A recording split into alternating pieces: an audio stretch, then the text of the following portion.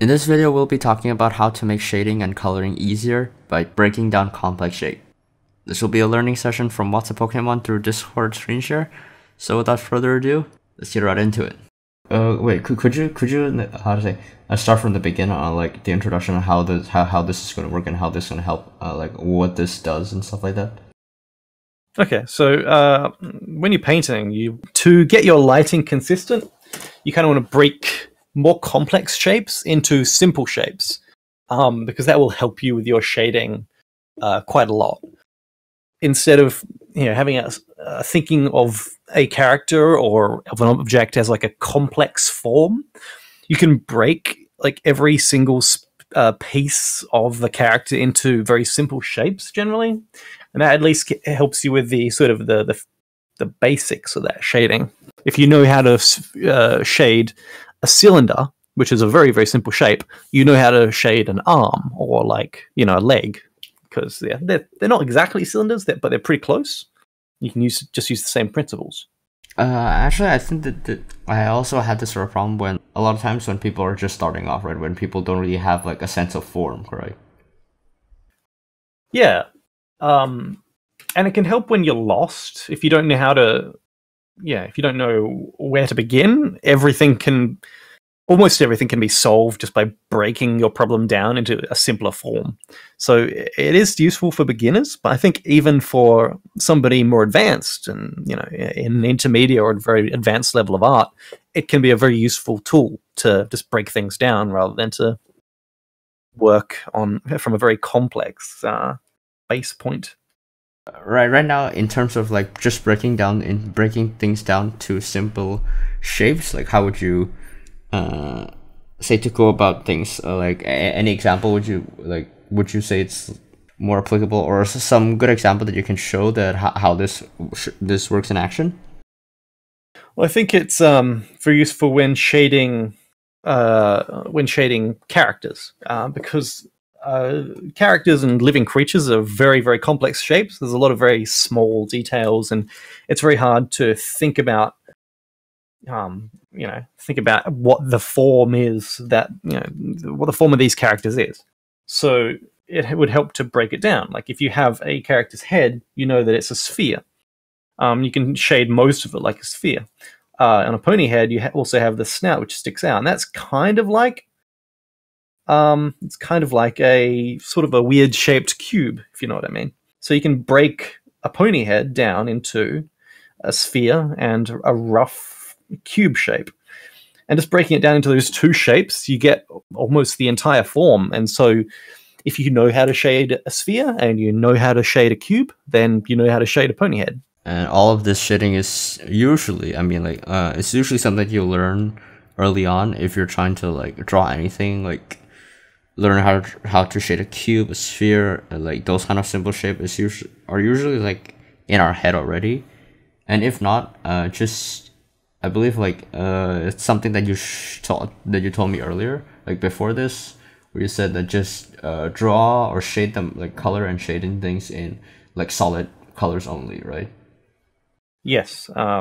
Generally when I shade, I like to put down sort of a very rough first layer. It doesn't look blended. It's not soft. Even if you're doing soft shading, I think you should start from doing very rough colors rather than trying to blend as you go, because then you'll be able to keep the shadows consistent because you're working with very rough colors, and so you don't need to keep picking colors all the time. You're just working from basic shades.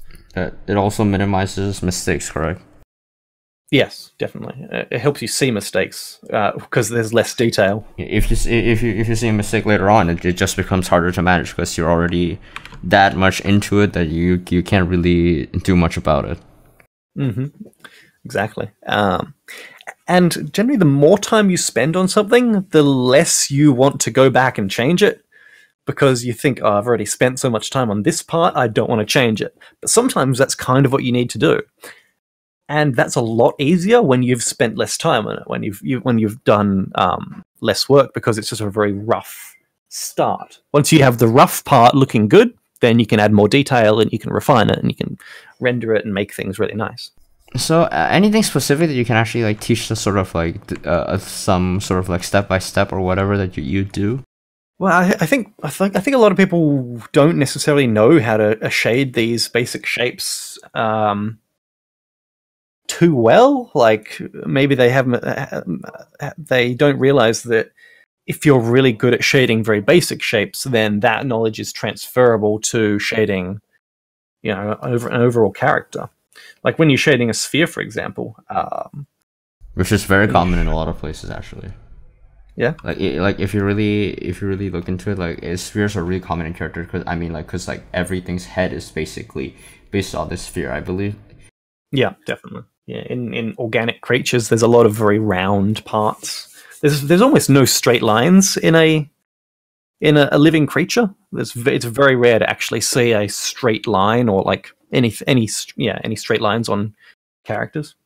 And I believe like someone like point this out to me, or it's not point this. Like I've seen a few videos and stuff where they show, you sort of break things down in like multiple surfaces, right? Like you just you don't assume the sphere as like a sphere, just one surface. You break it down like into 8 surfaces like that. So do you do those? Do you mean that, or do people also do that? No, I know what you mean. Not for a sphere. Like a sphere is kind of one surface which you shade in a sort of specific way, but for a head, that is absolutely something you do. You want to sort of work out which parts are facing in different directions. Like for this head here, like you have the whole side of the head, which is like this area, and that's all facing in roughly the same direction. And then you have the front of the face, which is like it's the space between the eyes, and it's like the top of the muzzle, and that's its own plane. And then on the other side, you have the far side of the face where the other eye is, and like that's where the cheeks are. And then you have the front of the muzzle here, and that's its own plane. And so you can divide it into planes like that. So how many planes would you recommend actually per symbol shape?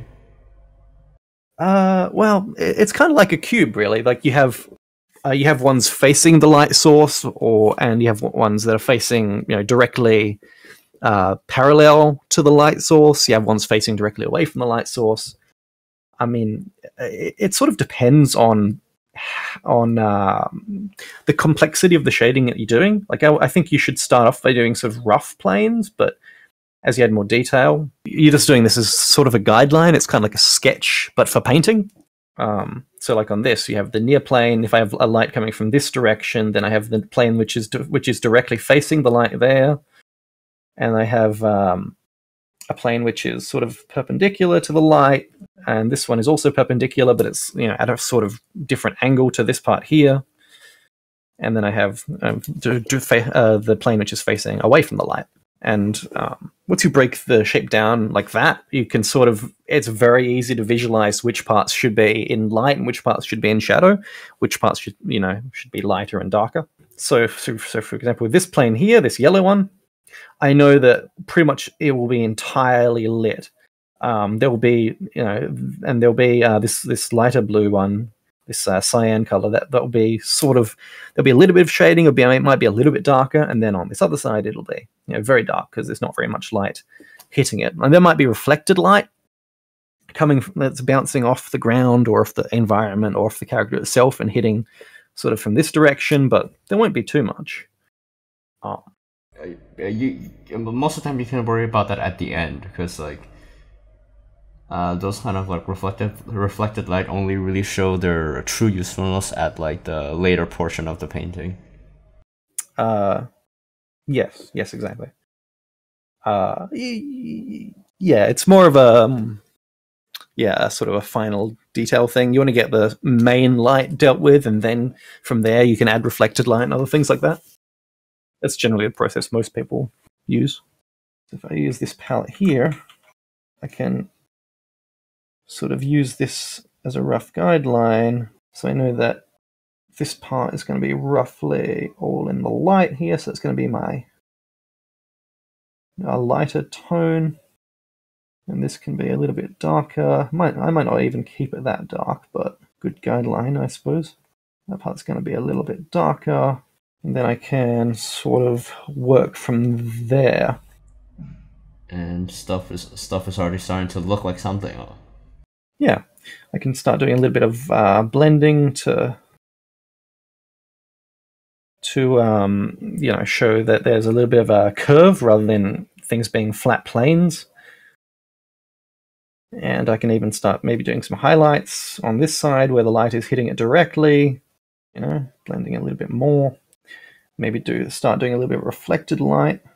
It's starting to take shape. Like this part I think might be a little bit further away from the light than playing in the middle here. You can already start to see it's sort of taking on a bit of a more 3D feel. So that's basically how it works. How like shading from rough, just rough planes into a shape showing off. Yeah, breaking it down into those sort of basic shapes sort of helps you figure out.